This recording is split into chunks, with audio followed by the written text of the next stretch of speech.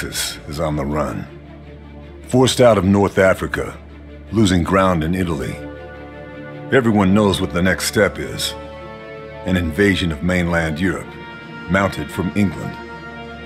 But nobody knows when or where the blow will fall. Agents from SOE work alongside the resistance, always chasing rumors, trying to stay one step ahead of the Germans' efforts to turn the tide back in their favor. An animal is always most dangerous when it's cornered, and the Reich is baring its teeth. Since '42, they have been fortifying the coast, building their great Atlantic Wall.